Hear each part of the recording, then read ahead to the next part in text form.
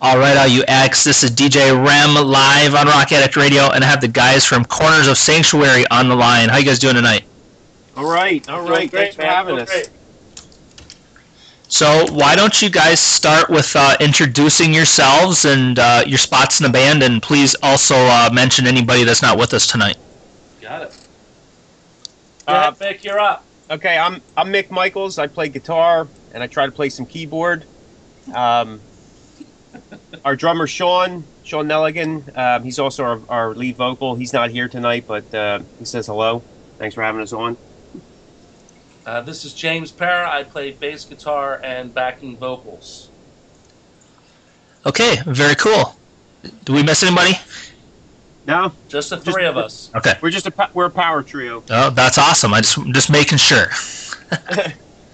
Okay, why don't you? I know on Facebook you had a few things you wanted to make sure you got out there, so we can start with that. We can let us know what's going on with Corners of Sanctuary right now. What do you guys have lined up?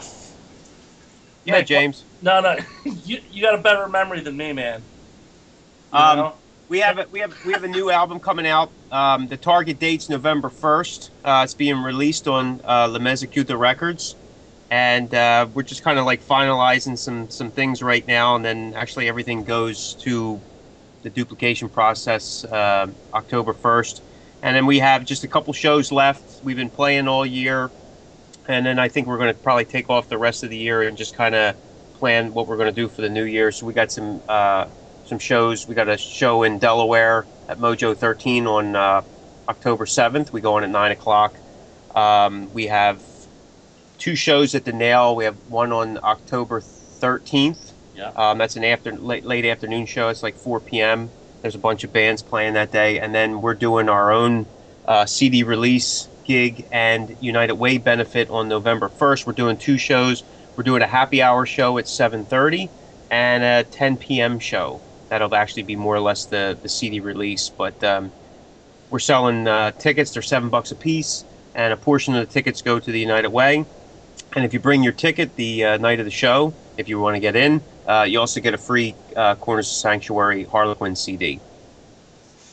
So we got some stuff going on. Yeah, just a couple things, right?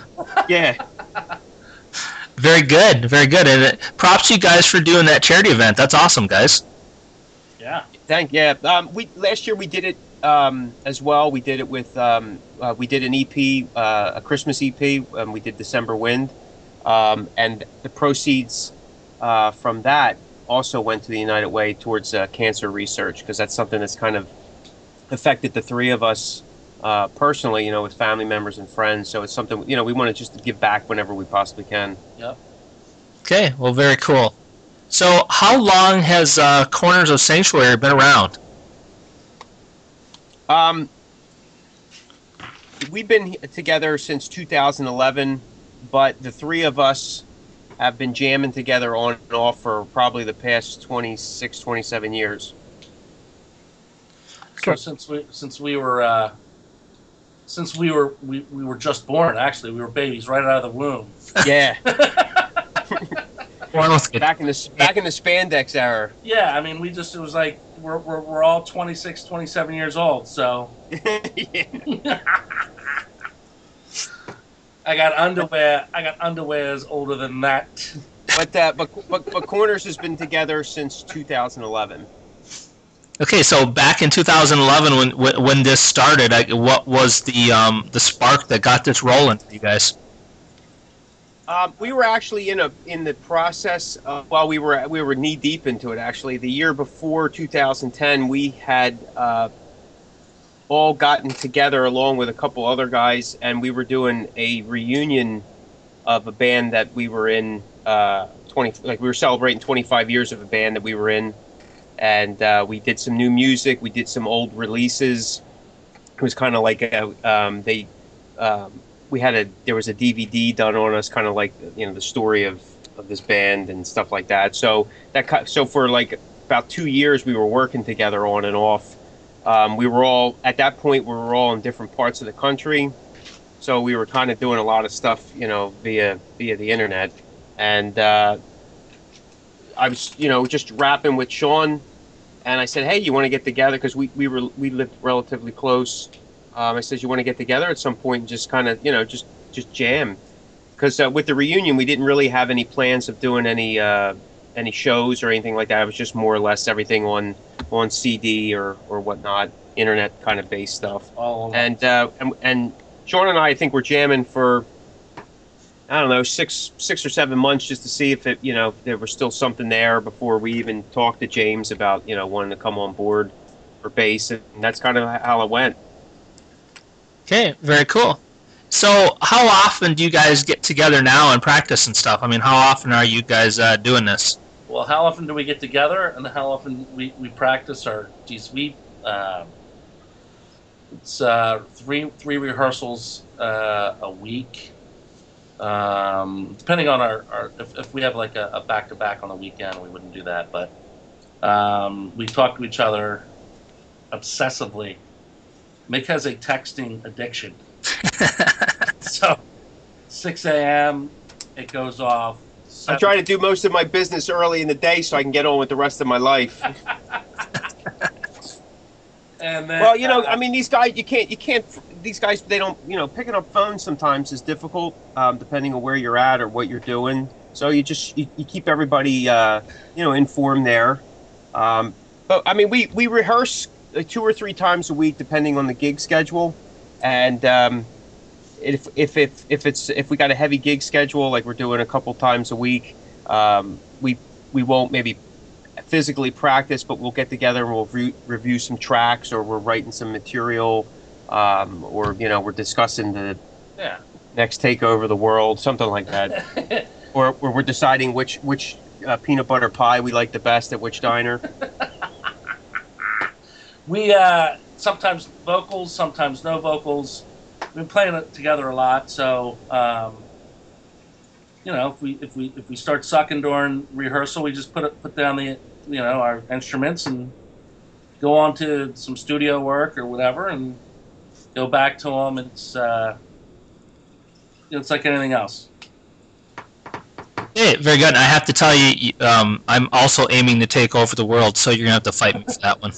All right, Okay. well, we could do that. I mean, you're out in Michigan, so there's not much going on out there anymore. So, Dueling banjos, man. Dueling banjos. There you go. I guess you win because I can't play an instrument. So. There you go. There you go. It's all good. Yeah. So, we are a very active band. Very cool. Okay, so this next question is for each of you to answer. And I'm always curious to know what kind of influences you have had and have in your life that got you into music and made you want to do something like this. Go ahead, James. Influences in life, or our music influences? Musical influences. Oh, okay. The first stuff I started listening to, like right out of the chute, was Barracuda from Heart. It was my earliest memory of hard rock. My dad would play it. But probably Ace Frehley's solo album, Double Platinum, definitely AC/DC for me. Dirty Deeds, Highway to Hell, Back in Black. It was all that. Deep Purple, and then as time sort of went on, it was the Black Sabbath, the Judas Priest, that classic British metal type stuff. And that's really what influenced me. And then when we started playing early as teenagers, me and Mick, 14 years old? Yeah. Is when probably Judas Priest, is when really Priest and Accept and Scorpions, and we didn't do a lot of hair band stuff. We were in bands at a very young age, and we never really did it at all any hair band stuff. We actually started before that whole hair band era shit really kicked in and destroyed everything. But Judas Priest, Accept,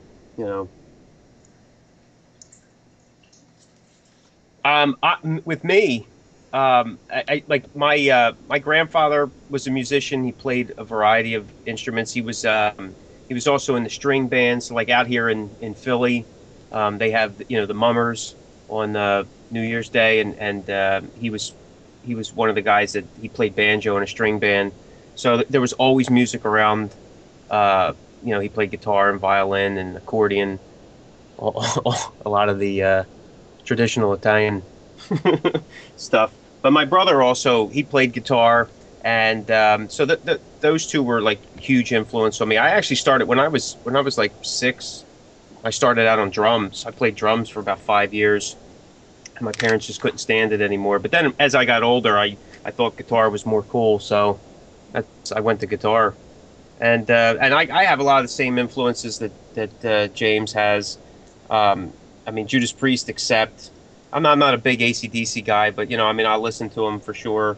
But Dio, Sabbath, stuff like that. I mean, it's just kind of that's the root of it. That's the root of that's even the root of the Corners of Sanctuary sound.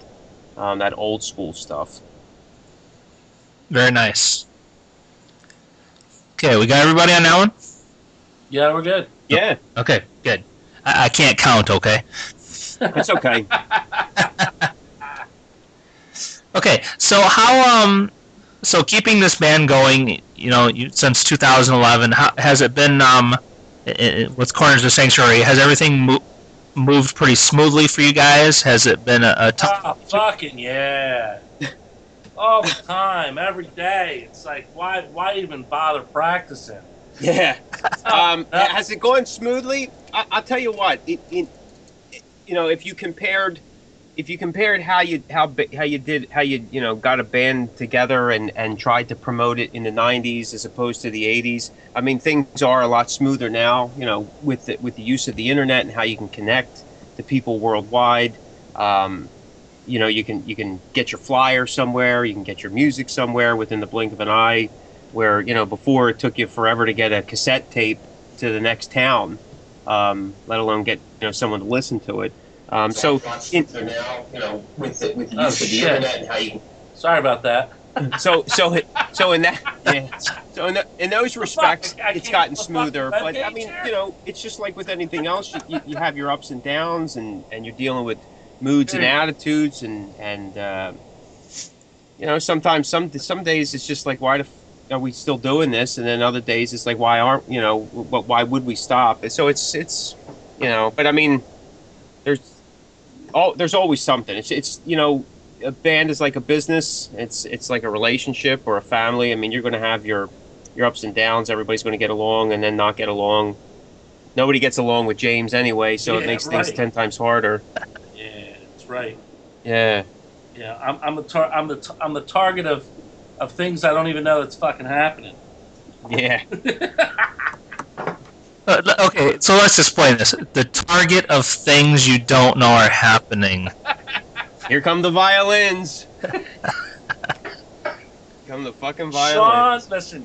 Sean did not like me for 25 fucking years, and I had no idea. Now you tell me who's fucked up.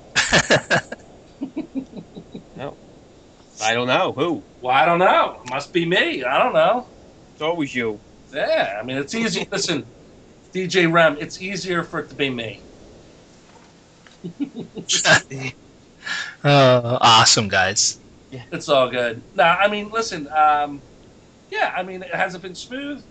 Relatively speaking. You know what I mean? But it's always hard work. Yeah. I mean, a gig's a gig, and you're still moving stuff and dealing with, club owners and weird fans, or somebody that doesn't like you, or a bad review, or I mean, it's like but it's all good. It's all worth it, I think. So it's a good time. It's easier to get noticed in other part, like, right? So you're calling from, what is I consider the Midwest, I guess. We're on your show, right? Sure. And then other ones are, we do radio shows from Italy and fucking Japan and Mexico, and it's crazy. You know what I mean? So the internet really opened things up. And the flip side of that, clubbing is totally different. You know, it's especially for the metal stuff in the Philly area. It's unbelievable, unbelievably different. You know, 5, 6 bands in a night, headlining band. If they go on last, no one's there. It's just so strange. You're better off going on at like 9 o'clock, 10 o'clock, and being the second band in, than being the fifth band in headlining. So if you're the headliner, you're screwed. That's not cool. Yeah, I mean it's Yeah, so one of the new fads around here is the headliner goes on first. Oh, okay. And I mean, and that's, you know, and I mean, it's, you know, it's a new system now that, you know, this is how you got used to it. Because you know what, the truth of the matter is nobody cares really about the clubs and the venues. They're not there. They don't care about the bands. They just need someone to fill kind of the backdrop. And it's just, you know, it's about their sales and stuff like that, which is all cool. But nobody cares for the bands in a way that they did back in the 80s, early 90s. I mean, the venue was about bringing in the music that was hot in the area or the region, whatever, you know, and supporting that, and then, you know, giving people an opportunity to come and you know, and listen to it and not have to pay, you know, $80 a ticket or whatever, and you know, and then they can all get together and then they can have some alcohol or whatever they have, and so on and so forth.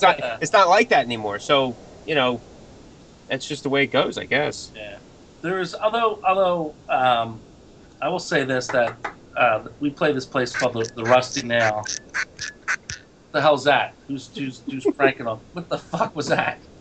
It's all right. That's what you're playing with. That's some sound too. What the hell was that? Just keep going, will ya? You chewing on old rubbers again, Mike? Yeah, old rubbers. That's what I'm doing. All right. There's a place called the Rusty Nail that really is a throwback. It's a great little place. I mean, you're not going to get a couple hundred people in there, but who the fuck says we do that anyway? So it's cool. It's a cool little place, and there's no bullshit, and you talk directly to the manager, and you know, as long as you're doing your part, they do their part, so it's all good. But it's a little tougher out there with the clubs. Okay, well, I just want to throw out there that Rock Addict Radio does care about Corners of Sanctuary. Okay, let's just be clear, we care. Okay, appreciate it. That's good. I mean, you guys probably have fucking cards and shit, you know, with our faces on them right next to the Pope and shit, right? Yeah, that's right.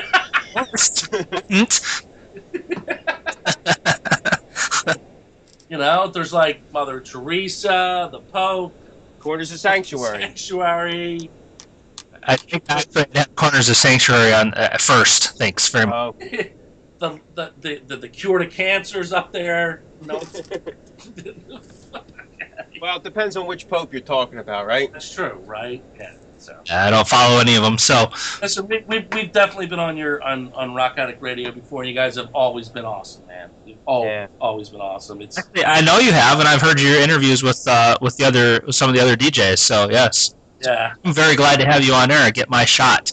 Yeah, we appreciate it. Thank you. Definitely. Okay, Deanna in the chat. She wants to know who wrote "Angels Only Dare." I wrote the lyrics, and Sean and I wrote wrote and arranged the music. And how long did that process take to write that song?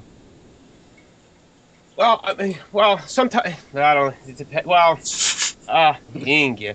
I don't know. I mean, a riff comes together in short order. The trick is arranging, you know, the little sections so that they actually flow together. Right. So then when I get that together, and then I'll present it to Sean, and you know, with some ideas, and then we'll work it. And sometimes, I mean, Sean's really got his act together. He knows the instrument. He knows music. It's phenomenal to work with him, and we can have something sometimes together, a rough draft of a song and a crappy ass recording like within an hour, and then from there, everything. It's just about fine tuning.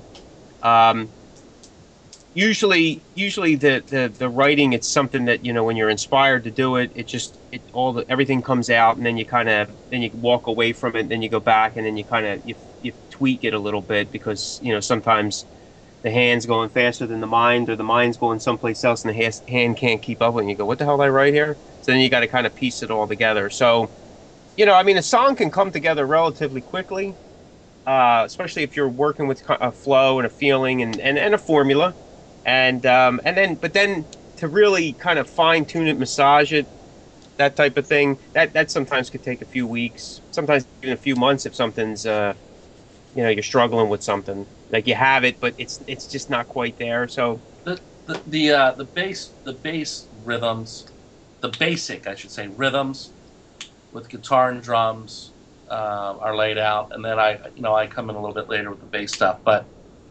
the foundation of the song really happens pretty quickly. But then when you're talking about vocals and arrangement and lead, that's what that really takes a little bit more. But the foundation, I mean, the formula is pretty easy, really. And I mean, please understand that, I mean, we're in a position that, because we've been jamming together for so many years,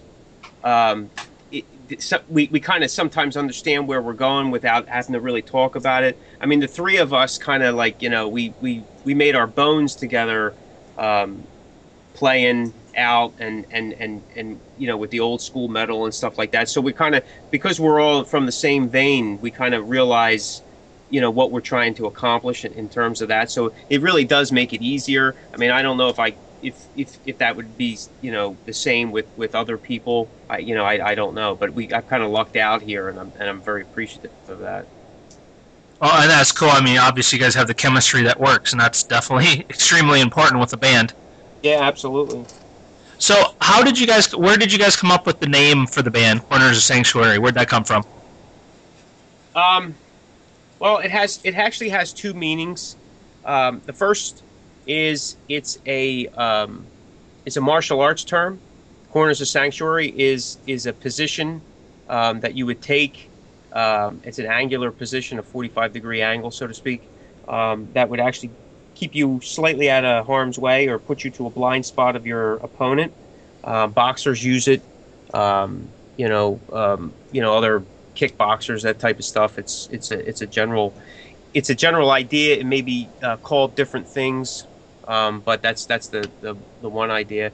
The second meaning of it is, the Corners of Sanctuary is a place that each one of us goes to kind of just to meditate or be one with ourselves, or kind of release ourselves from the everyday crap and stuff like that. So it's a place that you could go to meditate, or just think on, ponder on things, or just a quiet time, or something like that. It could be, listening to music, it could be gardening, it could be whatever, but that's your own little corner of the world, your sanctuary, that you can kind of just get away from things that maybe too overwhelming at a point. So it's kind of a dual meaning. Okay, well, that's cool. So how did you guys pick it, though? I mean, what was, how did you, obviously everybody, like, okay, we need to name our band, and, how did you pick, okay, this is what we want to name the band? Well, when we got together, Sean and I, we started, after we started laying some songs down, we said, oh, maybe we should come up with a name, and I think I threw out maybe 5 or 6 names, and that was one of them. It's kind of like a name I've had, like on a list for several years, along with some other ones, and I pretty much, said, well, whatever name you pick, I'll be content with. So that's the one he picked. So, and I was pretty excited about it. Very cool. Okay, where? Yeah, no real drunk story. We didn't beat anybody up, or or whatever. I don't know. That's where people hide when we when we steal them in our white van. And we fucking put them in the square room. Yeah. They pick a fucking corner. That's their corner. Yeah. Something wrong with you, man. Yeah, you. Oh, I love. We were out in the yard gardening, and we were picking petunias. Yeah. And Mike says, that's your corner. I said, no, that's your corner. Don't you have the best pansies on the block? Yeah, that's right. You fucking shithole. You know? And that was where I wish I wouldn't have pushed the question. Yeah. Well, no, when we're all, gardening together. That's what we do. That's what we do. Listen, I just used it as an example, you fucking ninja. Okay, then. Gardening fruit. So we're going to send you some flowers there, DJ Rem. We'll send you a fruit basket, all right? Yeah, send you a fruit basket. Hey, I like fruit. I'm cool with that. There you go. Some bananas. No. It needs to be one of those fruit baskets where the fruit's made into flowers and stuff. Oh. Edible. Yeah, edible So ones. you like the edible fruits, eh? Exactly. Yeah, that's right. Send you out a fucking summer squash. How about that? Yeah. That's really a fruit. I'm not sure. Oh, Jesus. Okay, so what's a good place for people to go to find out more about you guys? What social networking and websites and stuff do you guys use? Cornersofsanctuary.com. Yeah, that's our official website. Yeah. From there, you can link to Facebook, Reverb Nation, Twitter, MySpace, iTunes. You can our YouTube channel. Though I think our website has a video section, so you can see a lot of the videos that we've done. But yeah, I mean, you go to cornersofsanctuary.com and you'll get our gig schedule. You'll get our listing of our catalog, and you can order from there directly off the website if you want a hard disk, or if you're looking for digital downloads, you can go to iTunes and some other places. And T-shirts, mugs, CDs, autographed pictures of James. Yeah, if you want one, we could do that. Sure. Means at least wearing clothes. Well, yeah.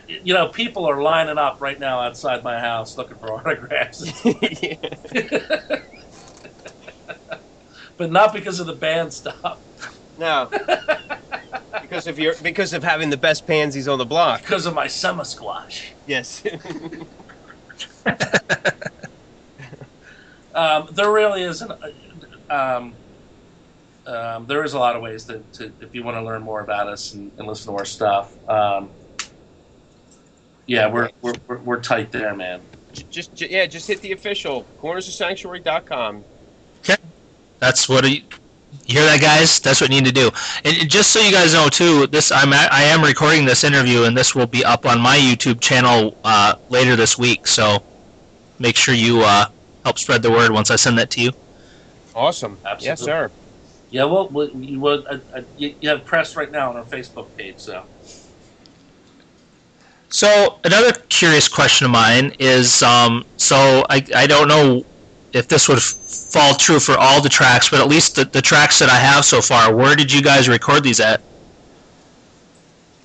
We go to a studio here in Pennsylvania. Ironically, it's called Sanctuary Studios, and yeah, it's and we're happy there. And it works well for us. They've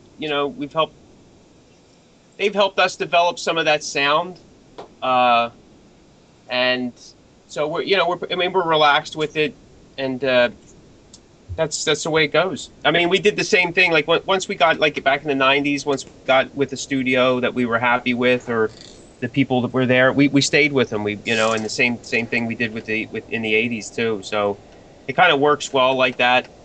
Not a lot of places to record like there used to be, especially affordable, and not a lot of places that do metal. Do it right anyway. What's that? Do it right. Yeah, and those that do it right. So I mean, we're happy with it, and but that's It's clean bathrooms as well, very clean. Yeah, you got clean bathrooms. You can't beat That's that. important, very important. Yeah. Don't need to catch any diseases out the toilet, No, you're absolutely right. No, it's a bad place to catch it. Okay. No fun in catching it off a toilet seat. Exactly. So this next question is for each of you. If I grabbed your iPod or your MP3 player, Grab what? Did you grab what? your iPod, not your. I misunderstood you. I'm not trying to grab your squash. But so, however you listen to music, if I was to look at how you listen to music, what bands would I find you listening to right now? Christ. Well, I don't have an iPod. I have an iPod, or I have an iShuffle, or whatever the hell the fucking thing's called. I don't know. But on that thing, I got a lot of like an old Kiss, Hotter Than Hell, shit like that, Destroyer. I had there's some like Rat and shit like that. I think in my my vehicle, like CD player, I got Ozzy's Ultimate Sin, and I have some Wasp. Last Command. I think my first CD is Frank Sinatra. I'm actually trying to get I'm trying to get my daughter to make me a copy of her Dean Martin CD. I believe that's illegal. No, I bought the CD. Now you make a copy of it as a backup. Thank you.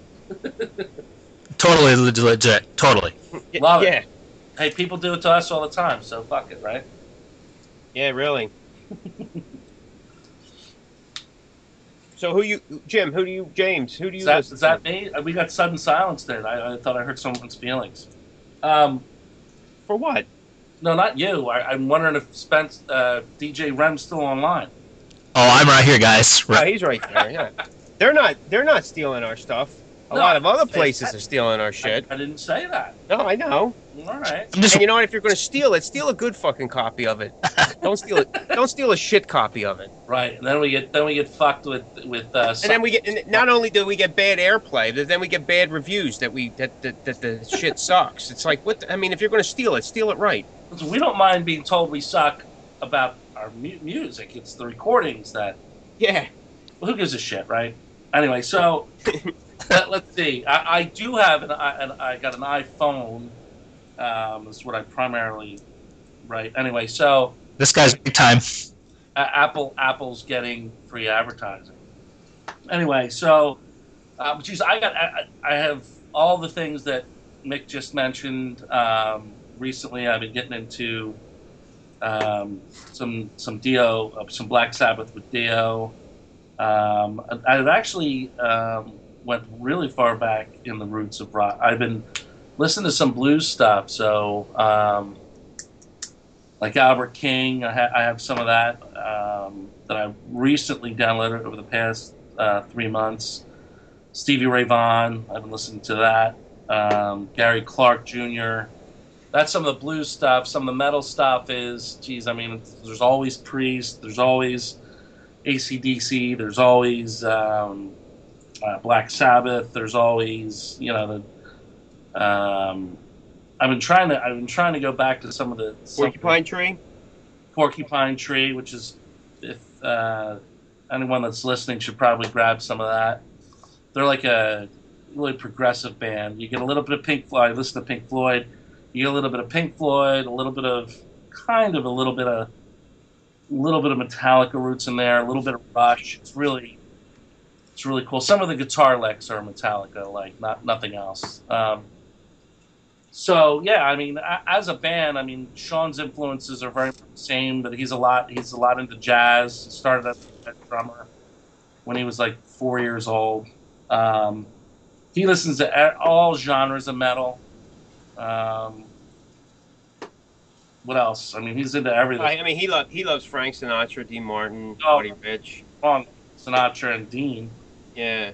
I just got some vinyl. I've been getting back into the vinyl stuff, so I just bought a lot of Pavarotti stuff on vinyl. Of course, I got Back in Black on vinyl. I got The Wall, Dark Side of the Moon. I'm really just starting to get into this, so You realize all the young metalheads right now are probably puking. They're like, "What the fuck is this shit?" So, it's unfortunate if they're thinking that. Well, you know what it is. I mean, again, if you know, if you're a musician or whatever we try to classify ourselves as, you can't lock yourself into listening to one thing. You really do have to kind of, um, you know, sample stuff. Really, I mean, your tastes change. Tastes, you know, sometimes are handed down to you, um, and I mean, it also helps in the development of the music. So if you're looking for a twist of what you're trying to do, you know, you don't want to do the same old, same old. I mean, sometimes going into different genres or, you know, different artists, how do they do it? You know, what are they thinking? What was their process? I mean, you know, you may not be doing what they're doing, but you're taking an essence of it and you're you know, you're transplanting it into your process, which could be, you know, something really cool. Like on our last EP that we did we collaborated on one of the songs with the bass player to Trans Metal, and you know, just in approaching it with a brand new musician in the mix, you know, where we were going with the riffs and stuff like that was just something different than the normal Corners of Sanctuary, you know, method. Um, you know, we were still kind of like falling back to what we knew, but at the same time, we were also pushing it too, trying to get it, you know, because we knew we had a different type of musician in the mix at that point. So it was really cool to learn some new things and see how they work in the studio and what their ideas on engineering are, and you know, even and we collaborated even with the lyrics. So you know, kind of comparing where we were going, how we were structuring lines and things like that was really cool. So, you know, mixing it up in terms of music and what you're listening to, I think an additive to making you an all around better, you know, creator, artist. You know, it's funny. Like when you're young, like I mean young, right? Um, like in your teenage years or whatever, you're afraid, at least I was, to admit that you liked certain types of music, right? Whether it be, you know, opera or whatever, the stuff that you heard your parents or your grandparents listening to, you're almost afraid to tell your buddies that you kind of dug it. You know what I mean? Oh yeah, because I'd be ragging all over you, definitely. Right. Uh huh. Like now, it's like, yeah. So what? I have the vinyl of Saturday Night Fever. Whatever. That was a joke. Anyway, so I actually do. Thank you very much. Totally serious. So I mean, when you get a little bit older, you stop giving a shit, and then when you're in a band, you listen to what you want to, whatever makes you feel good, you know, whatever makes you draws out emotion. You know what I mean? I totally know what you mean. I mean, you people that let them get sucked into genres and don't explore new kinds of music, to me, are missing out, because there's so much cool music out there, and it could be a country song, or it could be a rap song, or it could be some crazy new age instrumental, whatever it is. It doesn't matter. If it sounds good to you, who cares? I don't care what anybody else thinks if I like it. Right, exactly. Yeah. Okay, enough said on that. James put it well. What did I say? I don't know. I think he beat it to death with his squash. With his squash, that's what he did. Squashed it. I squashed it. Okay, so here's your chance to sell the band. What sets you guys apart from all the other bands out there trying to, doing gigs and doing shows, and what are the people going to get when they come see you? Me specifically? The band. Well, the band, not your squash. Get free squash. Here's what you're gonna get. I mean, I don't know. From my perspective, I mean, that's a really hard question, right? But I guess I can. My point of view on this is, you're gonna get original music. You're gonna get a lot of passion, a lot of effort. You're gonna you're not going to get like fake bullshit. You know what I mean? We're not going to try and sell you or whatever on stage with some, we are straight to the point. We have strong rhythms. We have really good hooks. They're great hooks. And, we don't go into 8-minute songs. We keep them under 5. You're going to get a real good classic metal band. I don't know. Heck, how would you explain this? I mean, that's pretty much it. Well, you're definitely going to get something that's not what the standard is today. You're not going to get a screamo band. You're not going to get a growling band. You're actually going to get a singer who sings and sings metal. You're going to get a throwback in terms of an attitude, how the old attitude, how bands used to, when they took to the stage, it was about the music, and so you're not getting us cursing back and forth and throwing the finger and spitting on stage, and we're not drinking on stage.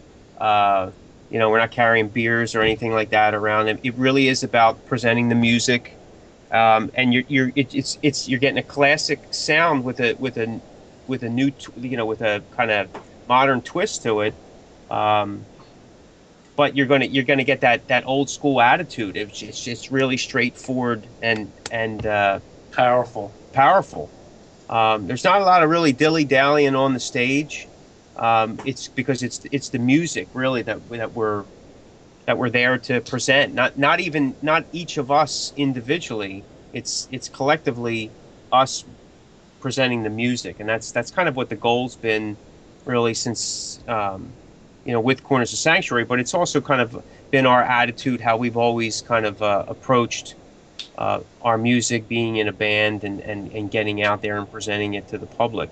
And I mean, you either like it or you don't. That's cool, but that's kind of what you're getting. So you're not necessarily going to get, I mean, we've been on bills where there's 5 bands and 4 of them kind of sound the same, because everybody's screaming and hollering and yelling, and right. they have that one hook, which is fantastic. But then you don't want to hear 5 bands do it. And like James said, we do have hooks to the song. Again, that may be like a throwback from the old days, but that's what grabs you, and it's that memorable opening rhythm. Like something Randy Rhoads would do, or something like that. It's like it sticks in your head, and like that fucking song. Holy shit, and it invokes an emotion or whatever. So that's what we're trying to do. I mean, our idea was to bring back, what we grew up on, what we're rooted in. And we just wanted to kind of modernize it a little bit, because I mean, as musicians, you grow, you do other things. But then there's also a point where maybe you accept what you're doing, or where you're at, or where you came from, and what you like. And sometimes that's what you want to do, because you kind of get the biggest bang for the buck. Not necessarily from a public standpoint, but from a personal standpoint, right? You want to do what makes you happy. Right. You want to do. You just don't want to do shit just for the sake of doing it, because what happens? It becomes a job. It becomes miserable, and you don't want to do it anymore. So, and getting older, 3-4 minute songs, perfect. Because after that, your focus goes a little bit, and you got to recap. You just hey man, I'll forget. You give me over 5 minutes, I'm like, fuck, man. Oh yeah. What's the next chord I'm supposed to play? Well, in previous bands, we were very much progressive metal, and we have tunes right now that are shorter than our fucking intros were. Yeah, it's really. But it's good. It's all good, solid shit, and we're certainly not comparing ourselves to Randy Rhoads. No, I was using it as an example. I mean, like you like that's something that Yeah, I mean, like, look, here you go. Everybody knows, those that have been in metal for at least the past 30 years, no fucking breaking the law. And as soon as you hear that, you know exactly what it is. It's 4 or 5 fucking notes, You know, it's easy as pie, but it's bad as shit. And that was the hook. I mean, it doesn't have to be over the top complicated for people to like it. It just, you know, but that's the point. That's what we were trying to get. That's the hook. You know, there's magic in that. People can relate to that. You know, we said when we started putting everything together, you know, and decide that we were going to, you know, actually put it on the first CD, we said we just want to keep people's, you know, heads banging, foot stomping. And that's really the formula. If you can bang your head and stomp your foot, fuck, you got it. Okay, well, very good. Well, I strongly encourage everyone that listening to this interview, if Corners of Sanctuary is in your area, go see them, because I am sure you will walk away with a killer show. So, very cool, guys. Is there anything else that I have not asked you tonight that you want to make sure people know about you guys? Well, like I said, we have the new album. Yeah. It's scheduled to release November 1st. It's going to be on La Mezzacuta Records. You'll be able to get it on lamezzacuta.com. You'll be able to get it on our website, cornersofsanctuary.com, iTunes. We're really excited about it. We really this is a kind of an aggressive album for us. So we really dug into some of the old school metal that we dig, and we try, you know, we wanted to recapture that feel. Another thing that we wanted to do is we've been hearing that, you know, you guys are heavier live than on the albums, and you know, and that's kind of that sometimes goes without saying, you know, because the live thing, there's an impact and all. So we wanted to try to achieve that a little bit more with this new record, the new recordings. So we kind of pushed some of the recording a little bit, you know, kind of recorded it a little hotter than maybe what's norm, just to kind of try to get more of that live feel. You know, some bass drums really pumping your heart, and, you know, kind of some cymbals in your face type of thing, like it would be live. So we're really excited about it, and we're looking forward to its release. Okay, well, very good. Well, I wish you guys the best of luck with that, and yeah, keep rocking this. Keep rocking this, guys. I appreciate it, man. Thank you. Got it. So, if just so everybody knows, it's still tuned in. We still got a good house in the chat and the good listeners out there. Let you know that I got a triple shot of Corners of Sanctuary coming up when the interview is over. So I'm gonna have you guys hang on the line for a minute, okay? All right, cool. Absolutely. Okay, everybody, Corners of Sanctuary, kick-ass interview. These guys rock. Huge props to them for taking time out of their night. I appreciate it. And here comes, we're going to start with a little Lost in a Dream right here on rockaddictradio.com. Hey, everybody, this is Mick Michaels. This is Sean Nelligan. This is James Parra. And we're Corners of Sanctuary. You're listening to Rock Addict Radio.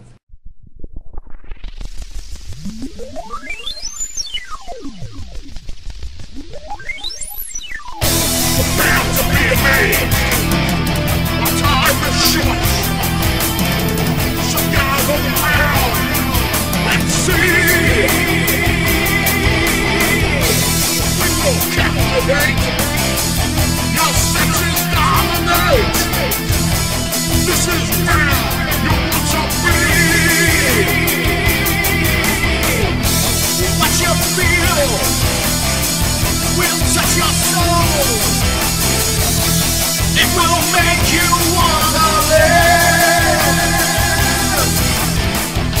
But don't forget, there's a price to pay. All the world which we give. Every day is a carnival.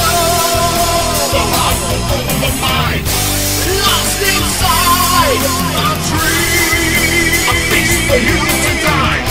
The vibe will be a morning rock. The party never ends until you find the magic. A dream shared with friends. It's a show like no other. One to be seen. An extraordinary spectacle.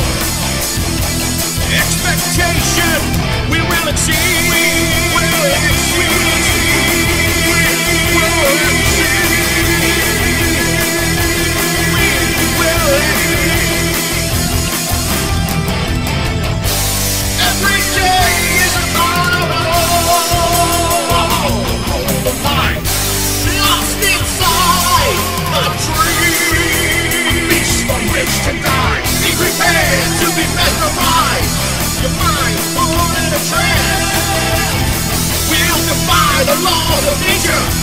daily little day.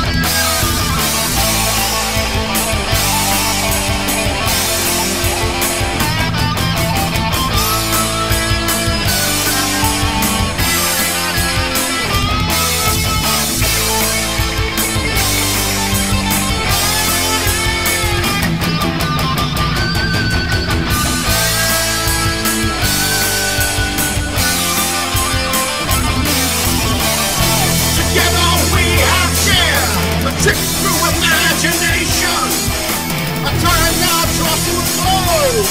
Please honor us with compensation.